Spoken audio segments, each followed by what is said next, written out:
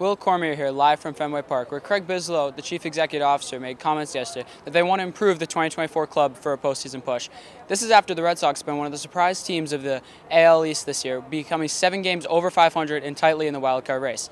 The Red Sox organization does not seem to want to give up any top prospects to get top guys like Garrett Crochet. They are looking for budget lefties like Tyler Anderson or Andrew Heaney. The Red Sox will start a 3-game series against the Yankees on Friday. This has been Will Cormier here at Fenway Park.